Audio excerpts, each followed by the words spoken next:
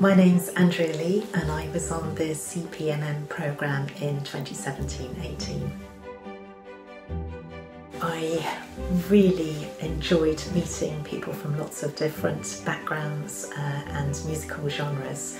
There were some people like me who play in a community ensemble, but there were also covers duo, singers from opera, from jazz, from church music.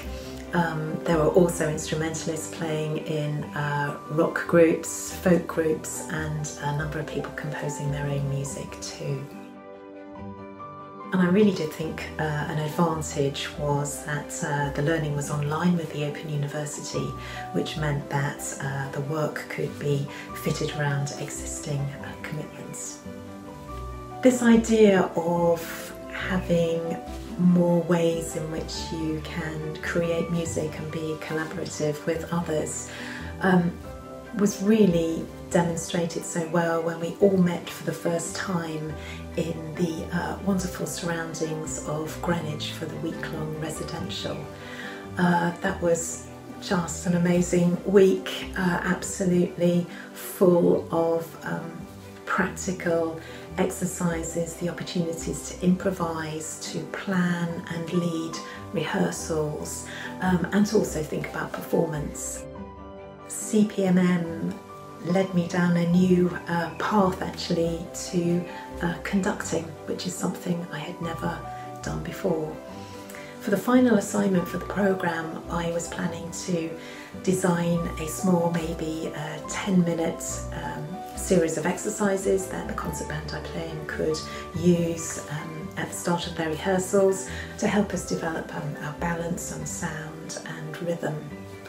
And when I mentioned it to our band conductor to ask him if that was okay, well, he slightly wrong-footed me by suggesting that I should take the rehearsals and conduct a piece for our forthcoming concert. Learning how to take a rehearsal and all the skills and techniques of conducting was really, really hard work.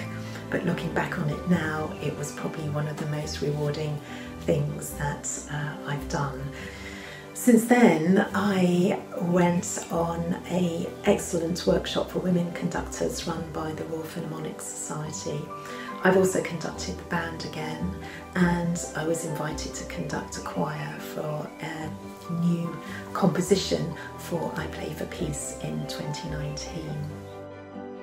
I suppose I'll always be grateful for that opportunity to step up and do conducting, and I'm absolutely sure that I would never have done that without the confidence that I gained from the programme. I suppose it's that, for me, it's that kind of experience that I'd like to encourage for others so that everyone has a chance of making the most of their music making.